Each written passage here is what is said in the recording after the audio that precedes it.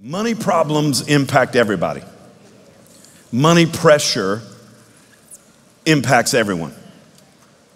Money challenges impact every generation. Every generation is feeling stress about money. Did a little research this week. Boomers, Gen Xers, but mostly millennials. Listen to this. 70% of millennials report being stressed out about money. 63% report being constantly worried about money. The two leading causes of stress when it comes to money is debt, being overwhelmed with debt, and the state of the economy. I want you to think about this. This is a pretty sad statistic, and I don't mean this in a pun sort of way, but 37%, only 37% of millennials report being happy. And they attribute their unhappiness to money and to financial stress and to financial pressure. In fact, a growing number are experiencing what they call financial fatalism, where they feel no hope. No matter how hard they work, they never feel like they can get ahead.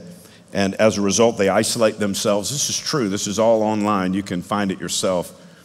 As a result, they're isolating themselves, they're detaching emotionally, and they're turning even to substance to try to cope with these feelings of hopelessness.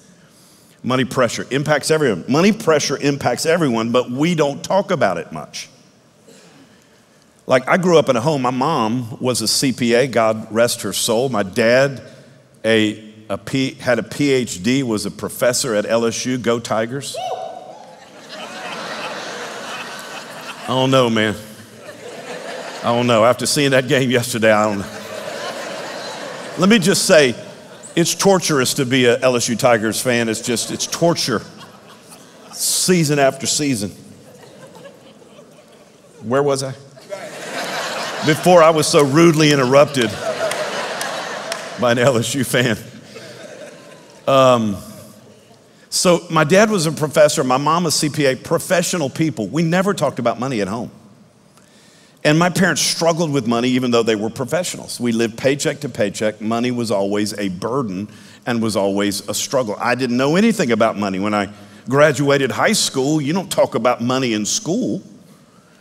And so money pressure impacts everyone, but no one likes to talk about it. Money pressure impacts everyone, but no one likes to talk about it, especially in church. And I'll be honest, the first time I heard a message or an illustration, teaching about money was in church. When I got planted in the house of God, that's when I got my mind right about money and I began to understand money. Thankfully, as a young man, I wasn't too far gone. I was in debt and wasn't being wise with my finances, but I had a reset because of the Word of God. Well, we don't like to talk about money in church. However, listen to me, everybody. Jesus talked about money all the time. Yes, he did. Read Matthew, Mark, Luke, and John. Jesus talked about money more than he talked about heaven. Jesus talked about money more than he talked about prayer. 50% of the parables of Jesus deal with money. Yes, it is true. If I talked about money as much as Jesus, I would get canceled. We'd have about 50 people here. Why did Jesus talk about money so much? Because he is after your heart. And money and your heart, they're interrelated. Look at Matthew chapter 6. Hope you brought your Bible to church today. Grab your Bible off the nightstand if you're still laying up in bed. Put your coffee down, grab that. Genesis, Matthew chapter 6. Leslie said this morning, she said, boy, it would be a good day to sleep in and watch online. I said, babe, we got to go.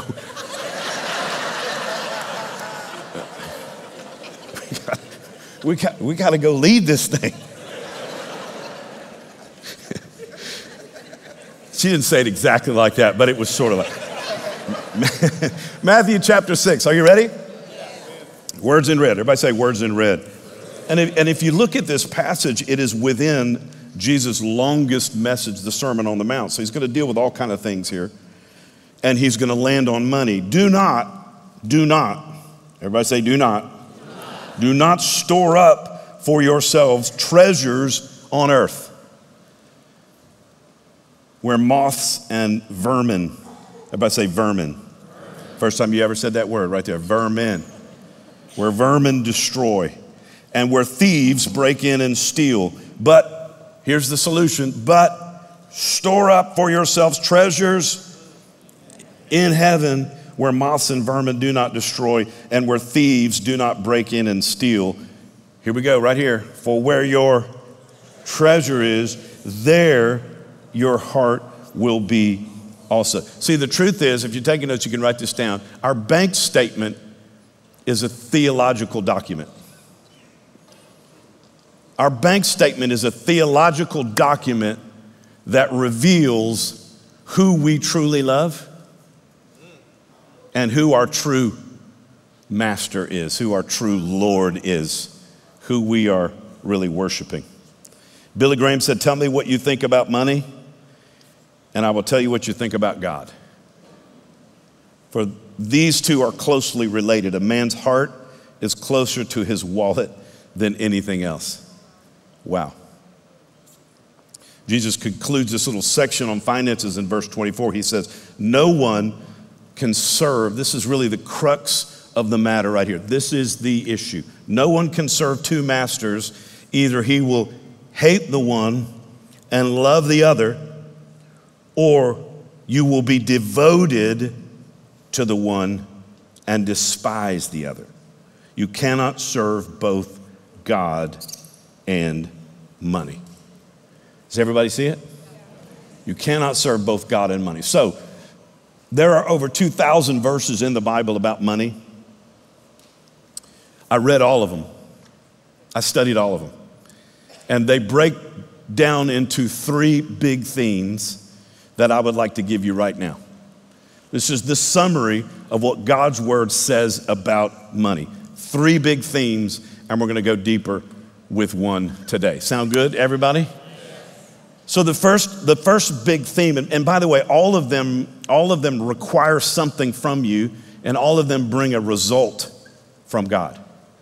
So all of them require something from you that initiates a result from God. You do know that a theme in Scripture is draw near to God, and He draws near to you. So you think about that process. It doesn't say God draws near to you, then you draw near to Him. The Bible teaches that when we draw near to Him, He responds. So these themes, these buckets represent that principle. So here's the first theme. It's the theme of honor. Everybody say honor. Honor financially means worshiping God with the first part of your income. Worshiping God with the first part of your income. Honor means to respect. It means to admire. It means show deference to. When you honor, and when you honor the Lord financially, you're going to worship Him with the first part of your income. And the result, this is God's part. When you worship God with the first part, the result will be from the Lord, supernatural provision and God's favor. That's the result. That's what God brings. When I step toward the Lord financially and I'm going to honor Him with that first part, what's He going to do? The result is there's going to be provision that comes from God. Supernatural, which means it goes beyond my natural ability. And favor, God's favor. All right, everybody got it? Let's go to the second one. The second one is interesting. It's probably marked by this word more than any other word, discipline. So there's honor, then there's discipline. And discipline is managing your money with excellence. A lot of verses in the Bible about managing what God has provided and to do it with excellence. And the result, I think this is amazing right here. The result from the Lord is a supernatural peace and also surplus. Because when you start managing with discipline and managing with excellence, what the Lord has provided, you start feeling a sense of peace, and then you have surplus, you have margin. You get to an overflow place in your life. Somebody say overflow. Okay, so there's honor, and then there's discipline.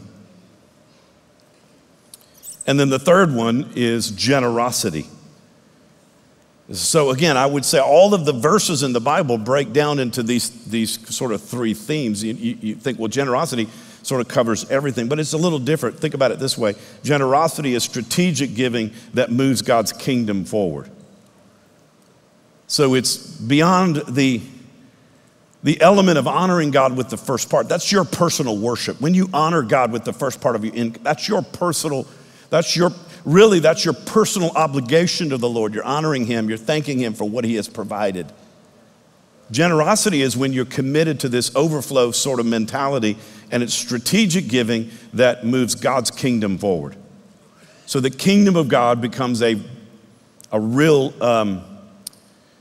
noticeable thing to you. To people that are living at this level, you notice the kingdom of God, and you value the impact that the kingdom of God has on this earth. Like you realize, wow, the kingdom of God, the church, and all of the things that are flowing out of the church, all of the ministries and the outreaches and the things that are happening around the world are making a difference, and we need them to make a difference in this dark world that we're living in. That's when you're living at another level. It's that generosity level. What's the result? The result is you feel this supernatural sense of purpose. And there's a sense of faith adventure that comes along with it, because you are a part of, you're partners with the Lord in moving His kingdom forward. So honor, discipline, generosity. Honor, discipline, generosity. Obviously, this is a two-part series, so I'm going to hit one this weekend, and I'm going to hit one next weekend, so obviously we can only touch two of these. And so I'm going to start with what I feel is the first in terms of order, which is the first one I gave you, which is honor. Honoring God. Worshiping God with the first part of your income. Now, I think when you look at the verses where Jesus taught on money, 90% of them fall in this category. Jesus spent very little time talking about discipline. He did spend some time talking about generosity and the impact of our finances moving the kingdom of God forward. But he primarily focused on this sense of, where's your heart? Where's your heart? Because Jesus was a heart guy. He wanted to reach people's heart.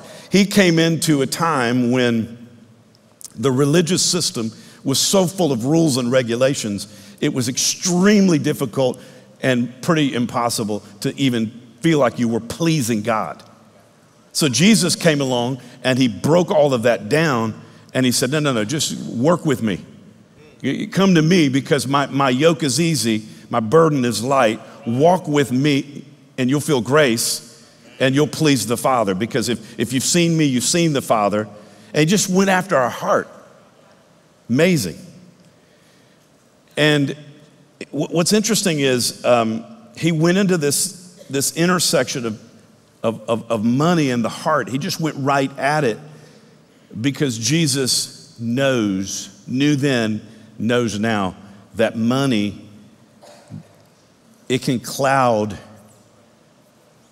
and complicate and impact our heart in such a big way. So this is why he's spending 9 out of 10 of the verses where Jesus talked about money. He's down into the details of this theme of I want your heart, I want you to serve me, I want you to honor me. And he's just going at it. He's like, this is Jesus, you can't worship God and worship money. Can't do it. It's not like, well, maybe, and for the most part, and if you're mature, you can't. Impossible to serve God and serve money. And most of us are like, well, I'm not serving money. And it's interesting, because if you look at different translations of the passage that I just read, for example, the New King James Version says, this is how Jesus said it, you can't serve God and mammon. Anybody ever heard that word? Mammon. If you grew up King James, you know mammon. You don't know what mammon is, but you know mammon, right? Rhymes with famine. But you don't know what it means. Mammon is actually a demonic spirit. It's a demonic spirit. If you study it, you'll realize what Jesus was touching is he was touching the spirit behind money, which is mammon, which is greed, and this insatiable desire for more. Money itself is amoral, but there's a spirit that gets behind it that is immoral. It's called mammon, and Jesus said, you can't worship mammon. The desire for more, the hunger for more, the drive to accumulate more. You can't worship that and me. So you need to go ahead and choose. That's basically what he was saying. He was going after our heart. So how do I worship God with my money? I'm going to give you something very simple today. Very simple thought. It won't be that much longer, and then we're going to have a little worship at the end, and we're going to sing, Bless God when it's nice and sunny. We're changing the words. Bless God when it's dark and rainy. We're going to worship a little bit at the end, and we'll be on our way today. Plenty of time. Don't need to leave early. Don't need to worry about lunch plans. You will be good. Very simple thought. How do I worship God with my money? Can I just give you one simple tool? One simple principle, tithing. Let me unpack it. And I love to teach on this. I actually get excited about teaching on this because I do think about the John Siebelings that are out there. As a young man, when I heard about financial management and honoring God, game changer.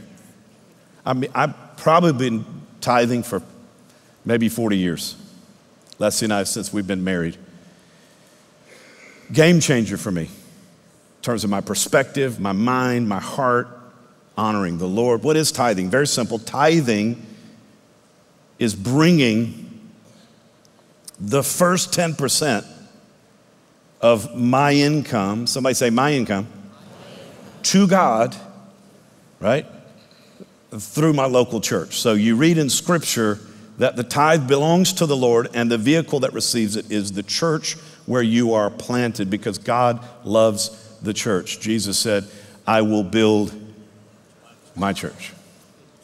So it is bringing the first 10%, not anything else but bringing. Bringing means you bring it where you're planted. It's the first 10% of my income to God through my local church. Now, this is significant. This is important, impactful, powerful. A lot of people have never really heard a real clear teaching on tithing. They've just been told this is what you need to do to please God.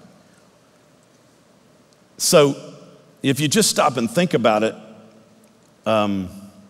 your income has to do basically with your life. I mean, you get paid once a month, every 2 weeks, whenever you close a deal, whatever it is for you. And that income coming to you is a product of your life. You've worked.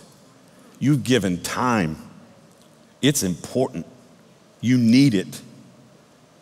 That's why it's so powerful and so significant and so maybe even hard to understand. I've been praying for you the last few days and even this morning that you just have faith as I teach about this and not try to logically figure it out or not try to, sort of kind of like refute everything I say, but just keep your heart open. I've been praying that you'd have just the faith in your heart, because this is a game changer. It's just worshiping God and honoring God. And so you put him first. This is how you would know if you looked at my finances that God has first place, because he gets the first part. It goes to him. And it belongs to him. Scripture teaches that as a Christian, when I become a Christian, I like to joke about this. It's an old joke, but I appreciate the laughter in just a few minutes. That when you become a Christian, your whole life becomes Christian. You're redeemed.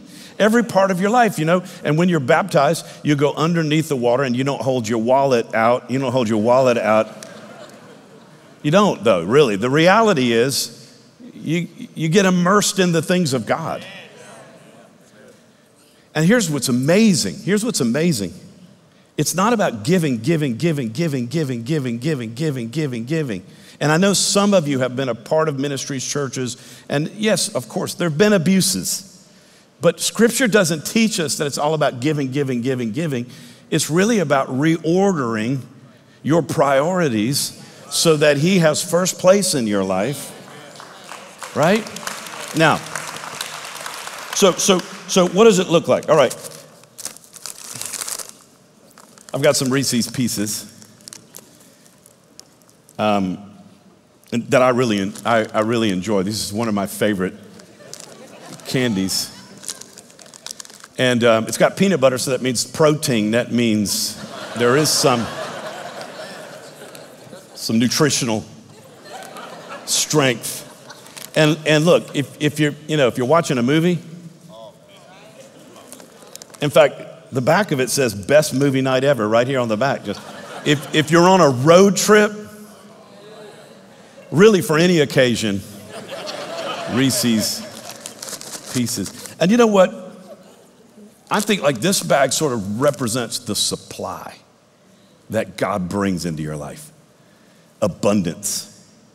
In fact, anytime I stop on a road trip and they only have this size, I'm like, oh darn. I guess this is what I'm gonna have to. But you think about the abundance. The Bible says God owns a cattle on 1,000 hills. Isn't that amazing? He has all the supply. The Bible says, we sang about it this morning, that every good and perfect gift, He's the one that's brought it into your life. He is the God who supplies. You have a job because of the Lord. You have a car in that parking lot because of the Lord. We all believe that. And I know some of you are like, yeah, but I worked hard for it. But God gave you the energy to work for it. But I went to school and I earned a degree. God gave you the opportunity to go to school and earn that degree. Come on. The supply. Look, the supply is abundant. So I just took 100 out of a bag and I put it in this glass because maybe this glass represents your paycheck. God has the abundance, and so He provides you with a paycheck for your hard-earned work. So this is 100 Reese's Pieces. So all the Lord says is, give me 10. 1, 2, 3, 4, 5, 6, 7, 8, 9, 10.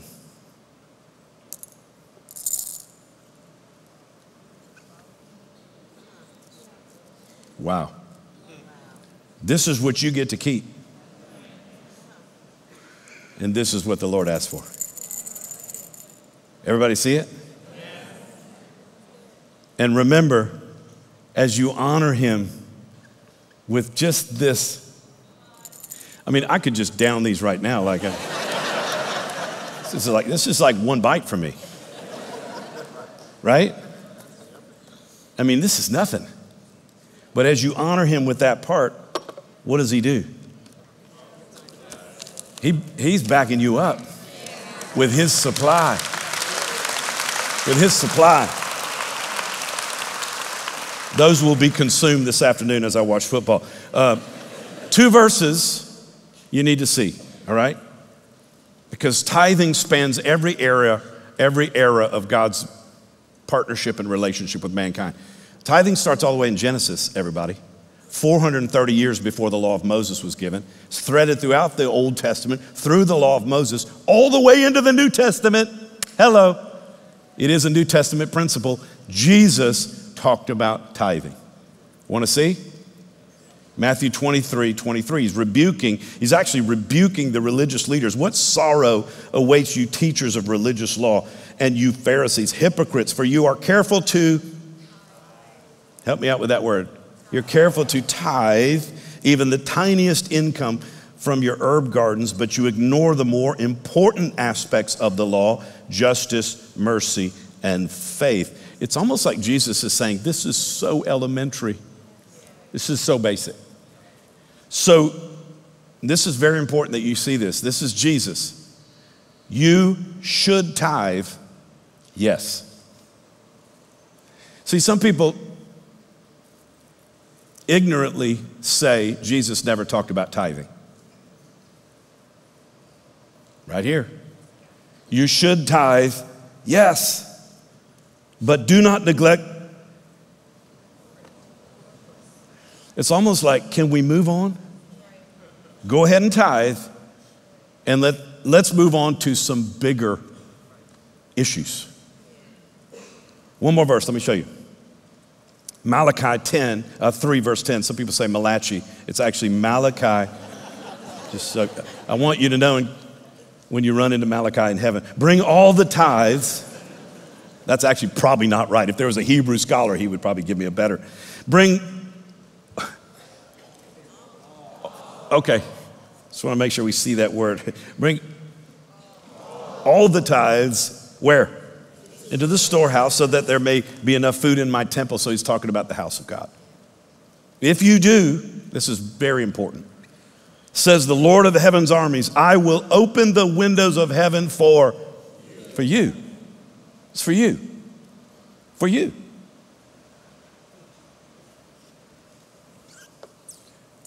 Ten. God says, I'm going to open the windows of heaven over your life for 10 Reese's Pieces. For 10. I'm going to throw open the windows of heaven for you. I will pour out a blessing so great, you won't have enough room to take it in. Try it. Put me to the test. I love that verse. I have tested the Lord for 40 years and found him good and faithful and willing to bless my life. Oh, yes. All right, so I'm going to close with some practical steps. Here we go. You ready? Take some notes. 3 very simple steps to take. Number 1, tithe now.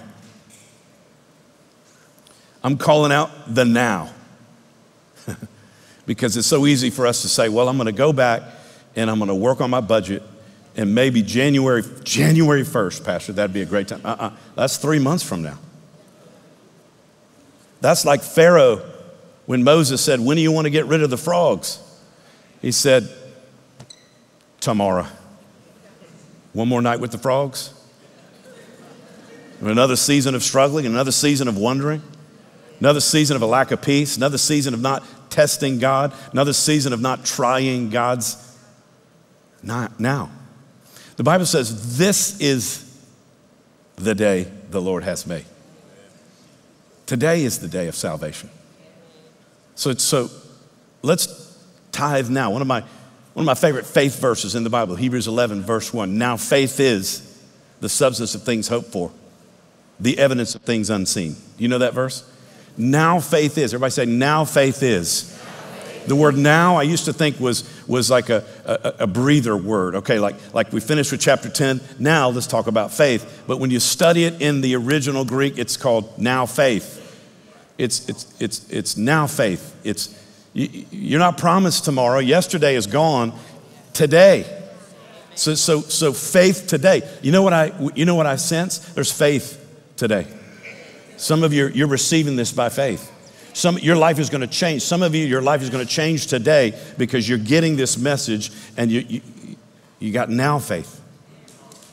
Now faith. Everybody say now. Number 2, tithe first. This is this is the most practical piece that I can give you. Wake up in the morning, and when the funds are there, because you closed the deal, because you got your paycheck, because the check cleared and it's in your account, in that moment, before you do anything else. All right? Now, I know this sounds a little legalistic, but it's actually discipline and commitment. Before you do anything else, either write a check for that 10% to your church or get online and transfer it online. Let me tell you what, when I see it in my account, I'm thankful for it, but I want that 10% out of my account because it does not belong to me. And listen to me. Listen to me. If you keep reading Malachi, the Lord talks about robbing him. He talks about taking from him. You know what that means? You're taking what belongs to the Lord. That first 10%, it has God's name on it. So it doesn't belong to me, it belongs to him. I want it out of my account. As soon as it gets out of my account, I feel a sense of faith. I feel a sense of excitement. I feel a sense of like I've honored the Lord. Now, it seems very transactional, I know, because it's like, well, it doesn't seem like worship to me. But so much of what we do in our practical life as believers is worship. It doesn't mean we're standing with our hands lifted and there's worship, there's music playing in the background. If you want to do that every time you get paid, do it. Why not? But worship is a commitment. It's an act of dedication. So, tithe now, tithe first. Do it. Honor him first. Then pay your bills. Then save some money. See, what happens is sometimes we've tried to honor God last. So here's how we've done it sometimes. We're like, I'm going to try this. And so we get paid, we save a little money, and we pay off some credit cards, we pay the bills, and then there's nothing left. So we don't have anything. We worship the Lord with $1. Not that there's anything wrong with that amount, but it's not 10%, it's a leftover for you. So that's why you have to flip it and you have to honor him first. And then you know what? Then he'll breathe on the remaining amount and it'll multiply. Woo! All right. And then number 3, I'm finished right here. Tithe faithfully. Tithe faithfully. Now, I got to just address the elephant in the room. That's those of you that used to tithe and you stopped tithing because life happens. Just come back and begin to honor. You don't have to pay back everything. You know, I know some people think that or preach that. If that's what you feel you're supposed to do it. But my advice to you is just start again today. And what happens to some of us is we try something for a little bit and we say, that didn't work. It's not gonna work if you try it for a little bit. You're gonna build a habit. That habit that you form is gonna begin to form your life. And that habit then will give you the strength you need to move through every season of your life. So I'm talking about consistency. I honestly believe if you started tithing today, you'd see a difference dramatically. But then 3 months from now, you'll start to see some stability. You'll start to see some things flowing into your, in fact, here we are, at the mid-September, end September. By the time you get to Christmas, life can look different for you because you've made a decision to not just tithe now, but to tithe first and to tithe faithfully. In Jesus' name. Let's put that statement back up one more time, all right? Can we stand to our feet? Everybody, is that cool? Can we stand to our feet without grabbing our stuff and leaving? Okay, good, thanks. Some people, that's a cue. You get the kids. I'll start the car. We're good on time. Please remember this right here. Please remember, we're honoring God. We're honoring him. This is about the Lord, less about you and more about him. You're worshiping him with the first part of your income, and the result, supernatural provision and God's favor. Does that sound good to anybody beside me? Supernatural provision and God's favor. Can I pray for you? I'm going to pray for you. Can we lift our hands all together? Father, I pray in the name of Jesus for this word to settle into the hearts of those that need to hear it and act upon it And I pray as our hands are lifted, as we honor you, I pray, Father, in the name of Jesus, Father God, for faith. Your word says, as the Lord is lifted and as the word is preached, faith will rise. Thank you for faith rising in the hearts of your people today. Thank you, Father God, for that promise of supernatural provision, of open heaven, windows open over our life and our family and over our finances. Thank you for the promise of abundance and overflow provision. Supernatural, Lord, we've done the natural. Now we need your super on our natural. And Lord, I just pray, renew our minds today. Set things right in our hearts and in our minds. Thank you for the people that will be here that have never heard this before, that realize this is the key for my future. Thank you, Father God, for people stepping forward in faith. Thank you, Lord, that this will be a day, Lord, that will live in infamy. We'll look back and say, that was the day when I made a decision that would change and alter the course of my life. Thank you for that today. Thank you for a flow in our lives in the name of Jesus. And I pray across this whole congregation, those that are watching online, those at every one of our locations, I thank you, Father God, for your peace, your abundance. Father God, open doors. Thank you, Lord, for a new level. Everybody say a new level. A new level in Jesus' name. Come on, can we thank you for that? Can we thank you for that? All right, one more thing. One more thing, heads bowed, eyes closed. I'm gonna pray for anybody here and you need Jesus in your life. You need forgiveness. You need to make a decision to be a Christian. I'm not talking about money right now. I'm talking about your soul. I'm talking about your life. I'm talking about where your name is written. The Bible says God writes our name in heaven when we ask him to forgive us of our sin. This is salvation. This is powerful. The most important moment of the service right here, as people get ready to step across a line of faith. I've been praying for you today.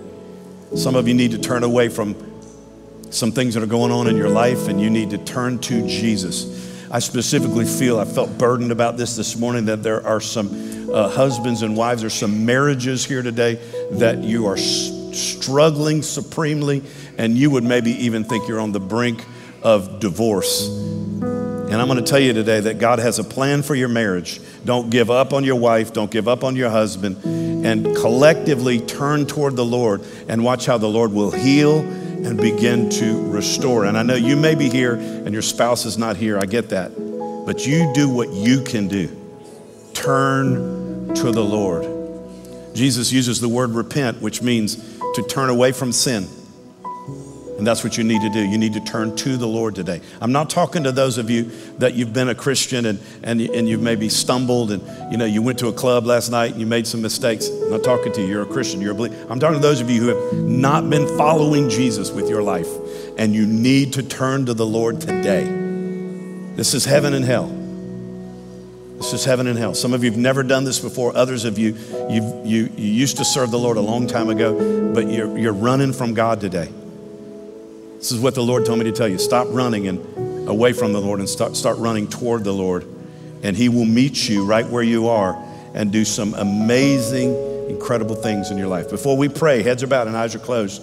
I'm not going to call you down front, nothing wrong with that. But I'm just going to ask you in just a second, if that's you, I'm going to ask you to lift up a hand, and then we're going to pray all together. Everybody's going to raise their voice together. We're going to pray this prayer, then we're going to go into some beautiful worship. About 60 seconds of dynamic, powerful worship. And we'll be on our way today. If that's you, I don't want you to get in your car and regret this moment, okay? This may be an uncomfortable moment for you, but you need to surrender. You're not gonna add Jesus onto all your other stuff. You're turning away from your stuff and you're turning to Jesus. That's what this moment is all about. Right where you're standing, if this is you, I've been praying for you today. I've been praying that you'd have the courage to say yes to the Lord. It's the beginning of a new life. If that's you, right where you're standing, I want you to boldly lift a hand right now. Lift it up. Lift it up big. I'm not going to ask you to do anything else. So I want you to do this with boldness. I mean, all the way. You're going all the way with Jesus. So many hands going up. I'm going to wait a second more because there's others of you, you're struggling in this decision. Don't struggle. Don't fight this. Come on. You've done so much stuff. The least you can do is lift a hand and give your heart to Jesus. You're fighting it. Don't fight it. You don't need to fight this. This is the Lord, the love of the Lord. Oh, so good. So many hands. Unbelievable. Thank you. Thank you for being obedient to the Lord, for saying yes to the Lord. Now, we're going to pray. Team's going to lead us in that beautiful song. We're going to sing just for a moment, be on our way today. We got plenty of time. We're not rushing off. Let's all lift our hands all together. And let's pray this prayer all out loud together. Even if you're not turning to the Lord for the first time or as an act of rededication, you're doing it to support those who are, all right? So everybody say this with me. Say, Father, in the name of Jesus, thank you for your plan for my life. Thank you, Father, for sending Jesus.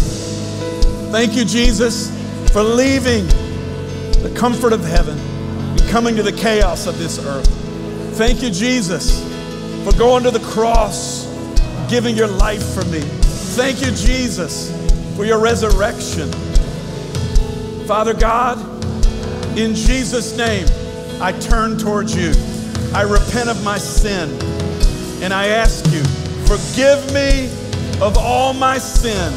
Cleanse me, make me new. Come live inside of me and give me the strength to live for you. In Jesus' name, amen. Now come on, let's celebrate. Come on, let's worship. Bless God in the fields of plenty. Yeah. Bless God in the darkest valley. Every chance Come on, I get, let's give him our best worship.